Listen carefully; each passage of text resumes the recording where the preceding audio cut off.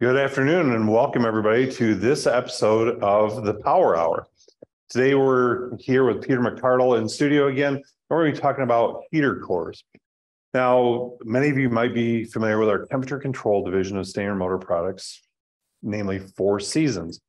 And if you're familiar with Four Seasons, a lot of people associate them with these new premium compressors or the compressor installation kits. But one of the key product categories for Four Seasons is also heater cores.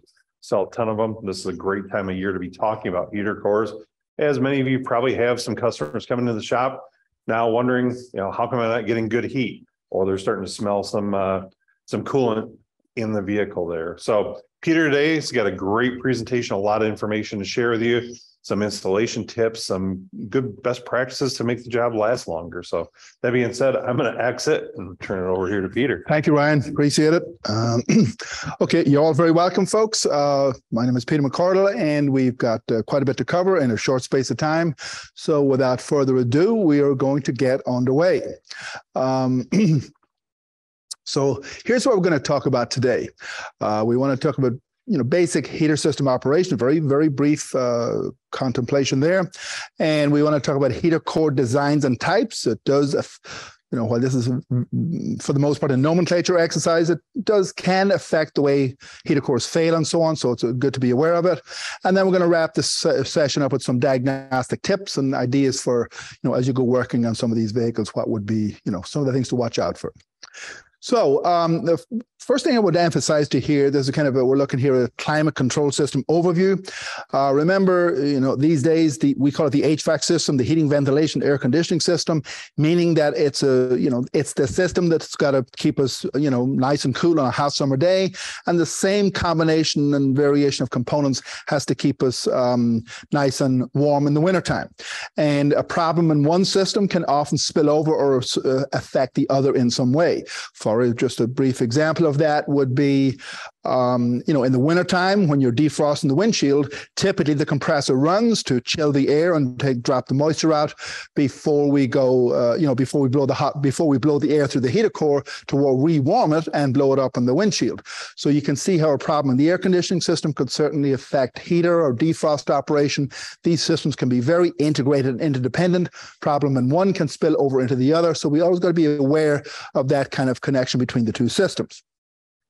So, so you're, the car's in your shop, you're investigating a heater performance concern, and, you might want to be, things you might have to look deeper into would be, is the coolant truly hot? Is the coolant hot enough to actually get the job done? Is it actually free flowing? Do you have full flow through the heater core itself? Do you have proper airflow across the heater core? Is all the air passing over the heater core? And do you have, the composition of the coolant can actually affect its efficiency.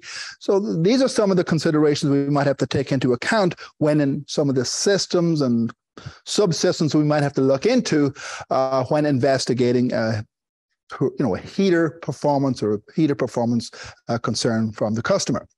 So I just want to make a quick differentiation here because it can affect diagnostics and the way we go about it.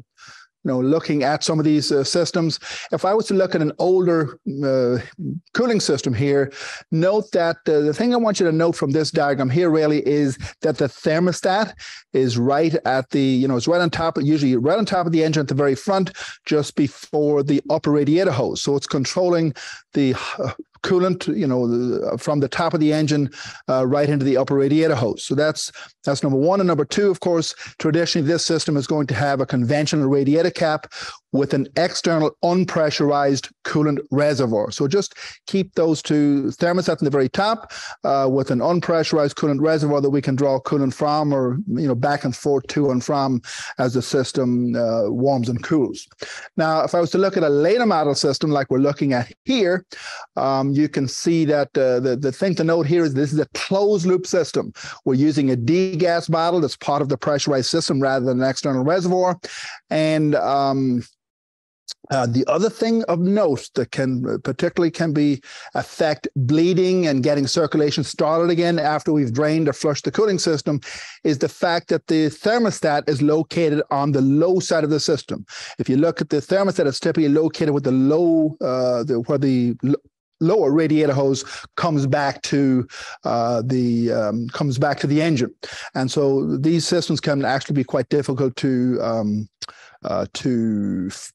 bleed sometimes and get circulation started. You can have heater core issues. You got the car refilled, and it can be difficult to get the system completely full again. So let's look at some of the different types of heater cores. The first one up for conversation here is the copper brass V-cell, and I actually have an example of that here. Here is your typical copper brass V-cell. Gets its name from the fact there's kind of unique V configuration here. Note that the header tank is soldered directly on top of the heater core tubes. These are notorious for leaking along this seam here. There's a very common area where corrosion or you've got some kind of chemical deterioration going on in the system, and you get a leak along this seam. So that's your V-cell type of heater core. Now, another type we have here, this is the what we call it's a, oops, I think we might have got a little bit ahead of ourselves. Here is the copper brass crimp tank, and here's an example of that here, copper brass crimp tank. And, you know, on paper, it might look very similar to the last one we looked at, but what's different here, it's got this rib going all the way around here. So it's got this kind of a channel all the way around, and we drop the header tank into that, and, you know, we fill it with solder. And so it's much less prone to leaking around the seam on this crimp tank design heater core. So that's copper brass crimp tank design. The next design up here is what we call a mechanical design. Now, they call it mechanical because it's usually a plastic header tank crimped, and there's some foam here so you can't get a real good look at it, but the header tank is crimped onto the heater core, you know, the core of the heater core. And it's just, you know, the rubber seal sits in here. The header tank sits down, and then we roll the tabs over to seal the header tank onto the heater core.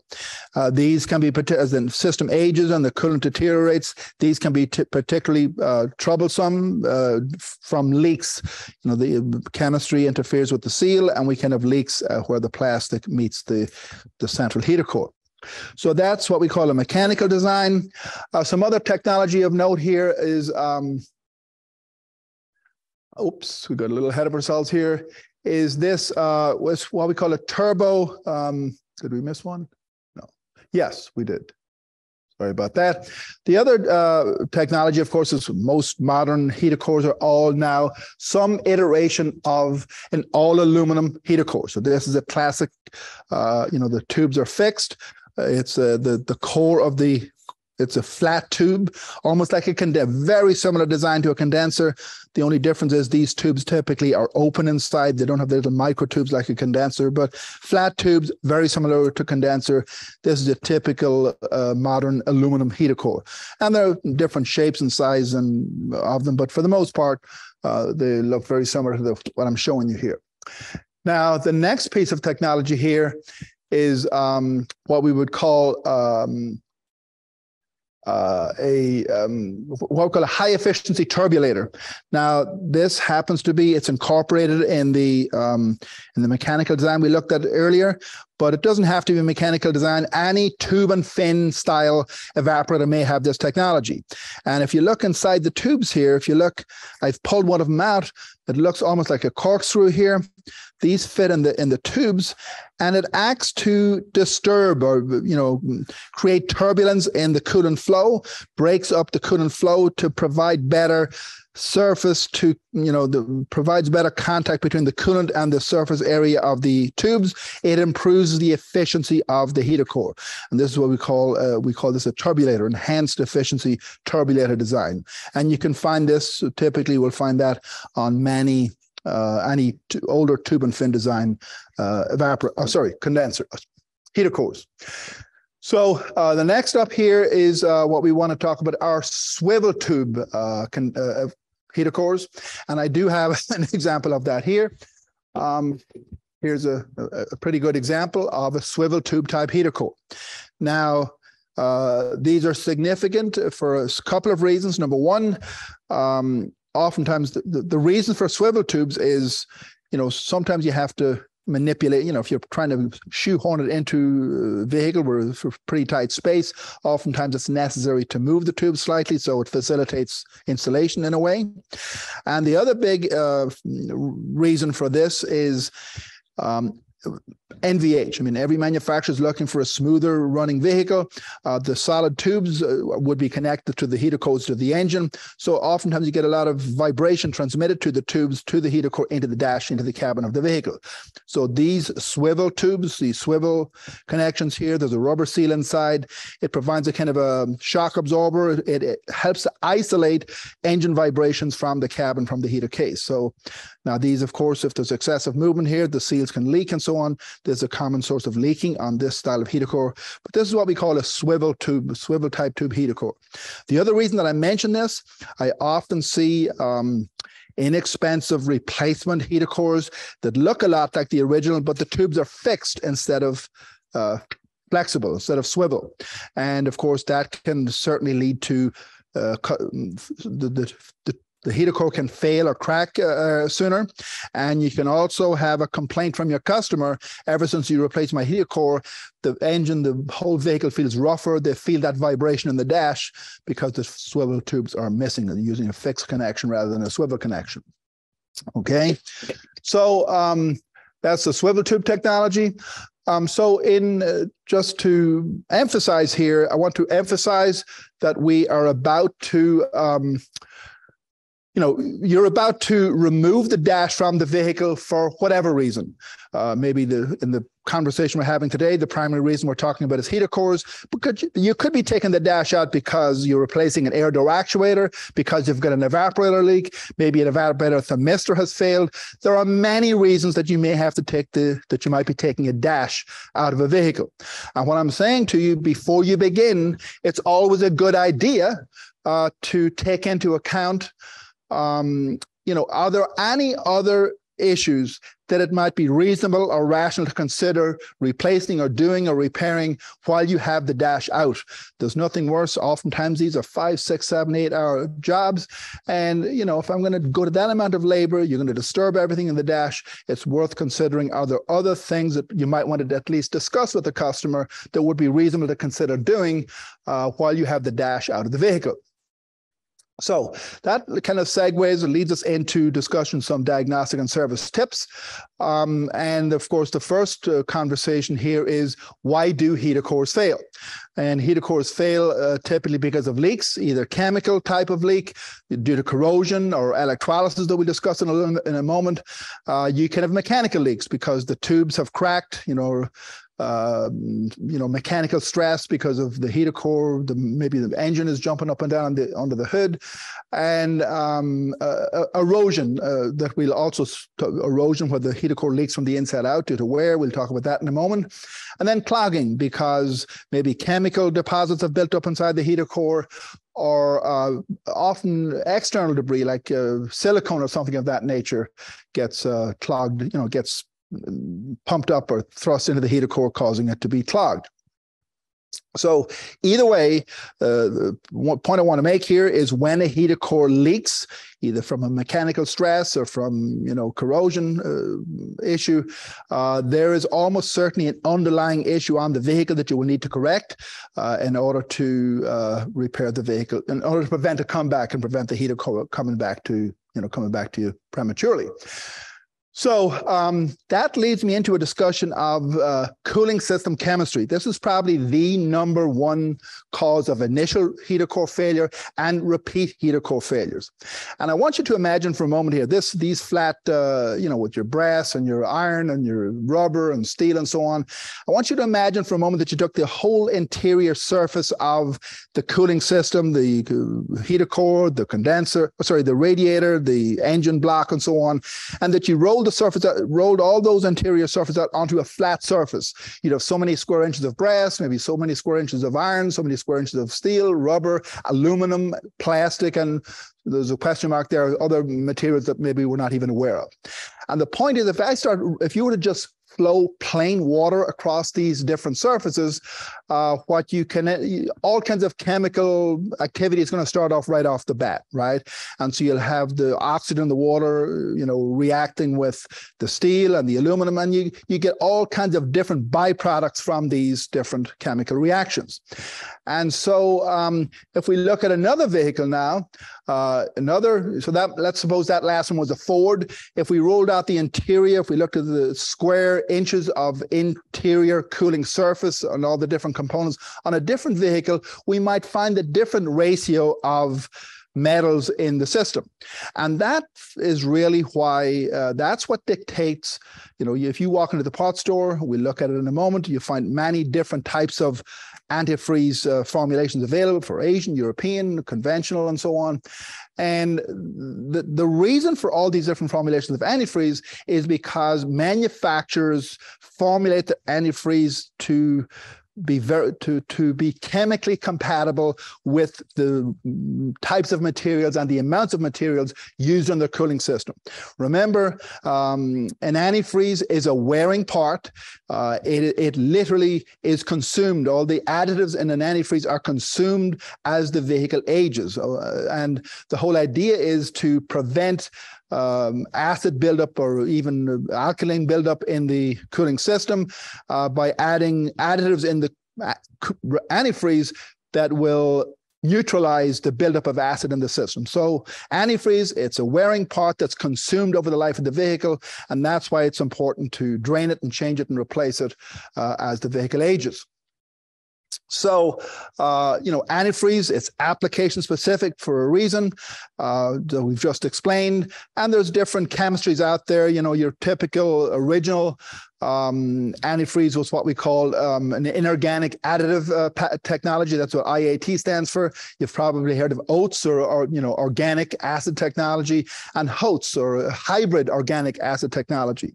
Hybrid organic acid technology is really that type of antifreeze is a kind of a combination of both the old organic additive technology and the newer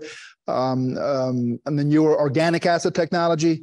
The point is that these are very carefully formulated to match up to the materials and the amount of materials used in the cooling system. And so that's why it's very important. And there are certainly products out there that claim that they're one size fits all, that you can use them in any vehicle. My concern there is that you could have a longevity problem. They might not last as long as the original over the life of the vehicle.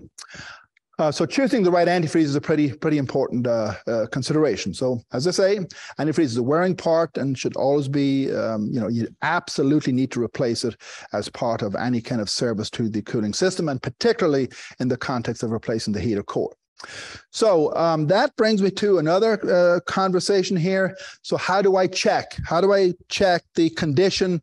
I've got a vehicle in my shop, and I do emphasize that you need to check this. You've determined that the heater core has failed and you need to replace it. Before replacing the heater core, you need to evaluate what kind of condition the old coolant is in. And there are hydrometers and there are different ways of doing this, but I find that these coolant test strips are the most effective way of evaluating both the freeze protection of an antifreeze and also the chemical condition, the alkalinity or the acidity of the coolant, the overall chemical condition of the coolant. And you've probably used these in the past. Typically, you get the vehicle to working temperature. You dip this in the antifreeze for several seconds. And then depending on the type of antifreeze, whether it's a HOAT or an OAT or an IAT, you compare the colors of the tabs should change, and you match that up to the chart on the bottle to determine, is the antifreeze, is it acidic? Is it, is it alkaline? How badly affected or how badly deteriorated is the cooling, the actual coolant? Now, you're not going to reuse the old coolant, but it's important to understand the condition, the chemical condition of the system before you actually, go ahead with your heater core repair, for example, because you may need to take, if the system is very chemically deteriorated, you may need to take corrective action before you replace the heater core.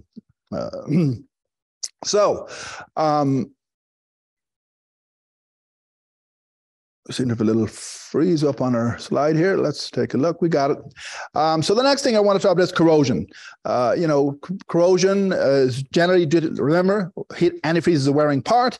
If you don't service the cooling system, all the additives get used up over time, and so you get the buildup of acid in the system, and that can be accelerated even by bad radiator cap, or if air is getting into the system, or the system has a leak, or air is getting in there somehow.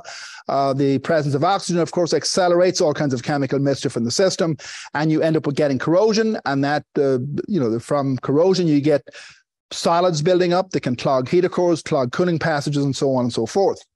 Either way, we'll need to correct that. If we're replacing the heater core, we'll need to correct for the effects of corrosion in the system. We'll get a little bit more into detail on that as we go forward.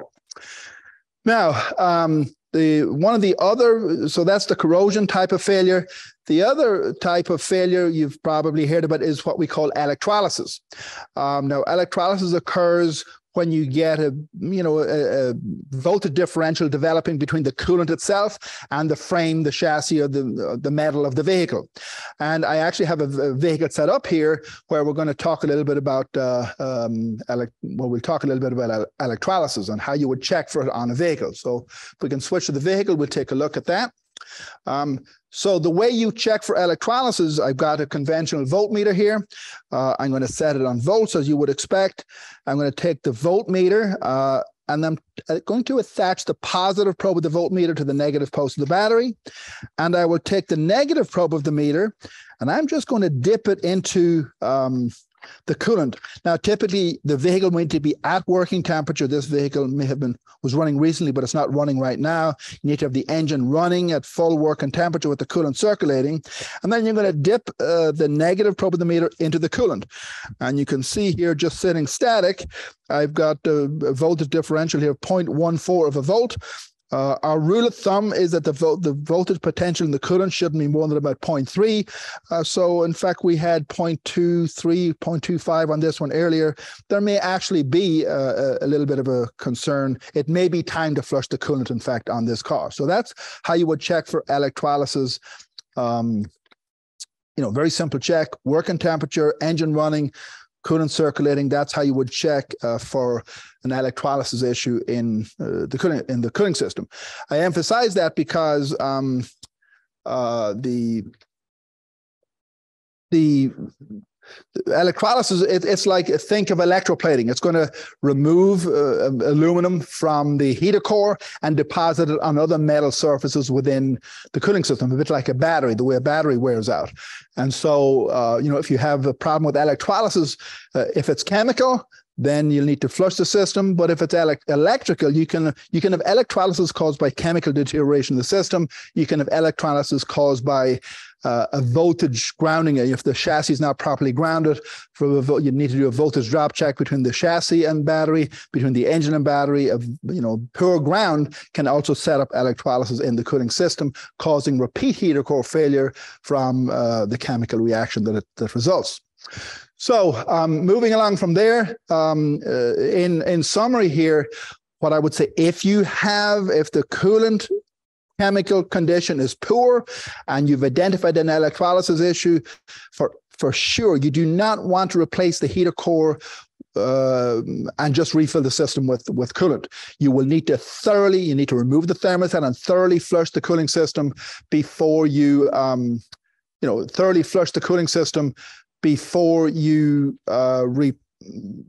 before replacing the heater core. It's not just a question of draining the old coolant and refilling with fresh. You need to drain the old coolant, thoroughly flush the cooling system, use a neutralizing product, a neutralizing chemical.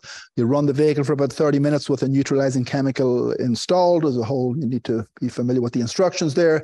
But in other words, you would need to neutralize the system, drain it, flush it again, and then add the fresh coolant. to eliminate the underlying chemical imbalance in the system. Very important, otherwise you'll have a repeat heater core failure. So the radiator cap, of course, remember the radiator cap causes, especially on older conventional systems, you've got two seals. The upper seal is responsible for drawing fresh coolant into the system as the system cools down. If that's leaking, you end up with air getting into the system. The system doesn't have enough coolant in. Air gets into the system. That accelerates all kinds of chemical mischief in the system. Of course, the spring is out of kilter, too weak, the boiling point is too low, and you might not get proper heater core operation there either. So the radiator cap, simple component, not too expensive, but it's a vital component in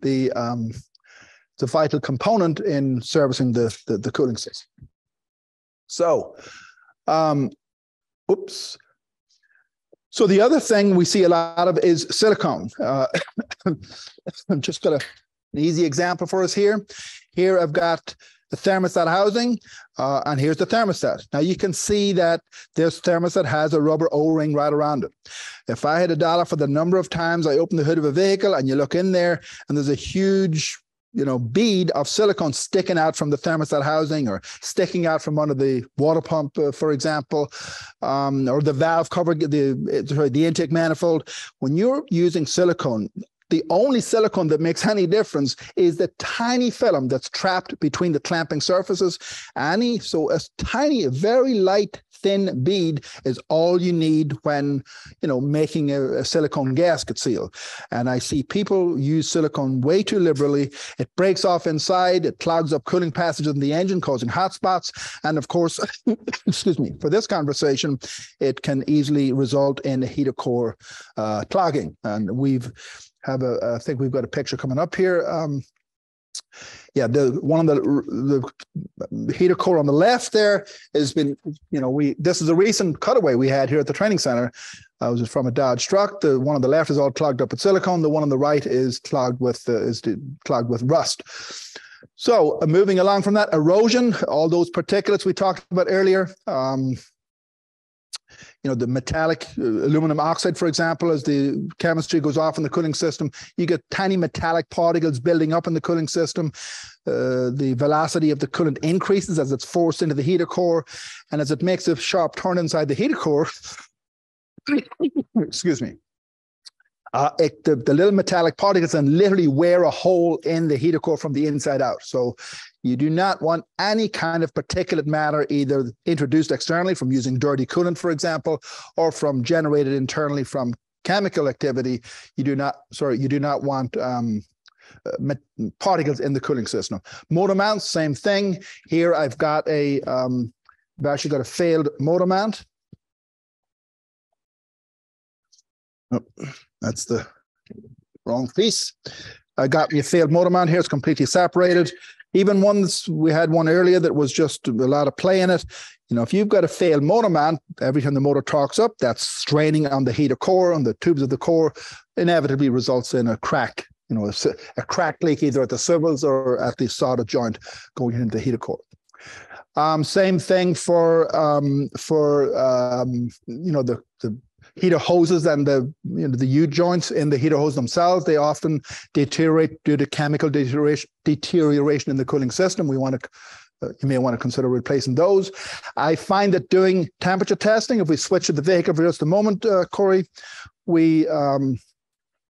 I find temperature testing using an infrared camera a very effective way of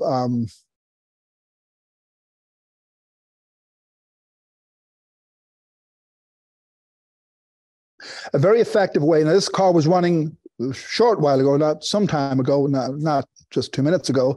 And you see here, I can see the temperature of one hose is about 110 right there. And if I move my thing down here a little bit, the other one's around 95, 88, 89, something like that. If the two hoses are equally hot, 80, 90 degrees equally hot, then you probably have circulation through the heater core, but no airflow. It's not removing any heat. Typically, I want to see the inlet hose maybe 175, 180, 190, and the outlet hose should be maybe 30, 40 degrees cooler than that. That tells me I got circulation through the core and I'm extracting heat from the coolant. If both hoses are equally low, maybe 130, 140, then I probably have, I need to look at the thermostat, or I've got some kind of a engine cooling temperature issue on the vehicle.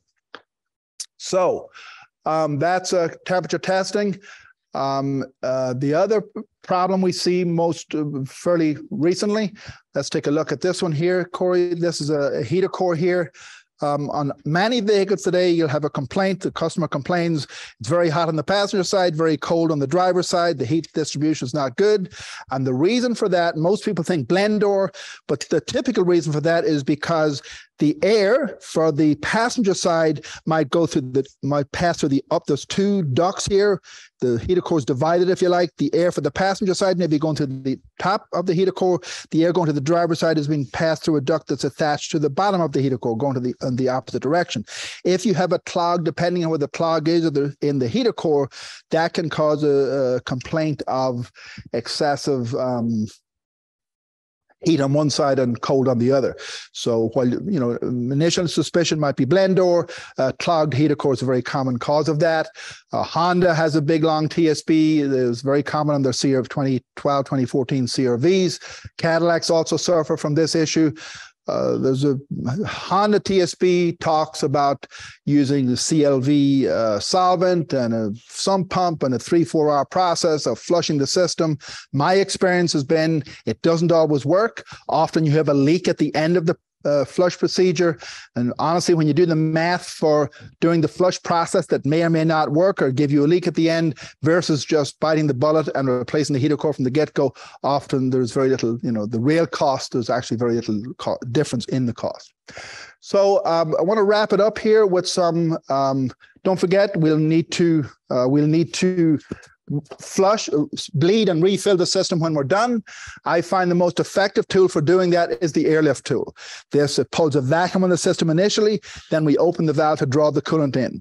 And this way we avoid that issue of an air bubble in the top of the heater core that can often, the system cools, the engine is cool, but we can often have trouble getting heat back in the vehicle if we have an air bubble in the heater core, which is often the highest point in the cooling system. So the airlift tool is the perfect tool for that. The other thing I recommend, many vehicles today, have they're going to have a water outlet that looks a lot like this, may have a bleed screw on the outlet. How many times have you gone to one of these outlets trying to bleed it?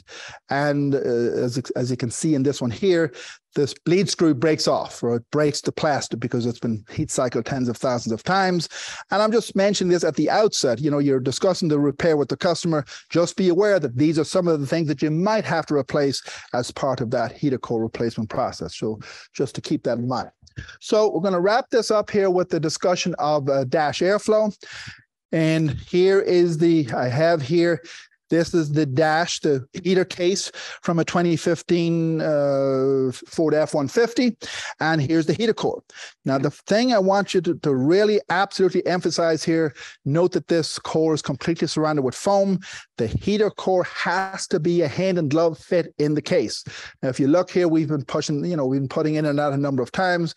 The foam is busted and broken here. Even if I go like this, and I lay it down, do you see that there's still a small pathway through here? If the air has any opportunity to bleed by the heater core, bleed by the evaporator, bleed by some of the air doors inside the dash, maintaining a sealed pathway for the airflow through the entire HVAC case is absolutely critical for successful heater core, or for that matter, evaporator replacement. I've seen many complaints where the technician's done a pretty decent job of replacing the heater core, but the customer says it's just not as hot as it used to be. And oftentimes the reason for that, and we're going to look inside here, the reason for that is because the heater core is not making a good seal inside the dash. And that's where you may need to take some foam, sealing foam like this here, probably get it at your parts store. And, if it's not a custom fit right out of the box, you may have to improvise. to make it seal properly. The other area that we run into issues with on sealing, of course, is the air doors. Some of the older ones are probably, of course, you probably see they use foam. This Ford is using these rubber seals. I've seen these rubber seals, it's rotted. They start falling off. If you put an 8, 9, 10-hour labor job back in the dash and you haven't addressed or made sure that the air pathway through the box goes only where it's supposed to be, can't bypass the evaporator, can't bypass the heater core, you're not going to have a happy customer. It's not going to be as hot or as cold as the system could be. And finally, I suppose the other thing on the airflow, this, of course, is the evaporator from, I think it's from an F350. You can see the entire evaporator core is completely clogged. Keep in mind that all air entering the engine, entering the HVAC case, all air, winter, summer, all air must come through the evaporator. And so if you have a clogged evaporator and the wintertime, it doesn't matter, even though if the air conditioning is not working, if the airflow is restricted, obviously it's going to affect your heater core performance. So again, you have the case out of the vehicle. It might be worth considering at least replacing both the evaporator and the heater core, especially if this is what you find when you take it out. And that for the same reason, same part of the discussion, of course, replace the cabin air filter, kind of common sense, but, you've just charged the customer a significant amount of money for maybe 6-7 hour labor job would be, the icing on the cake may be to give that extra bit of airflow, maybe just replacing the cabin air filter. So with that, folks, I'm going to, I think we can say goodbye. 2015 Ford F-150s. Or the air door recirc door, the dog breaks off. Again, if this happens, it usually results in an air conditioning complaint, but often results in a heater quality complaint, poor duct air temperature in the wintertime. So there's something to look out for. The key here is to check for a recirc air door trouble code. And again, I'm about to attempt this job. Ask yourself, are there other components or perspectives? What else might I need to consider before replacing the heater core on this vehicle? And so with that, I'm going to turn it back to my colleague, Ryan, and to talk us out. All right. Thank you very much, Peter. A lot of great tips and information there when it comes to heater cores, what it takes to do the job properly. Thanks for coming in. Thanks for tuning in this month. Hopefully you've taken away a lot from this. We'll be posting the recording to our channel. If you're looking for information on our future sessions in which we're going to be continuing to feature great topics with our great trainers, Peter's one example of our entire training staff here. We're going to continue to feature different trainers with these.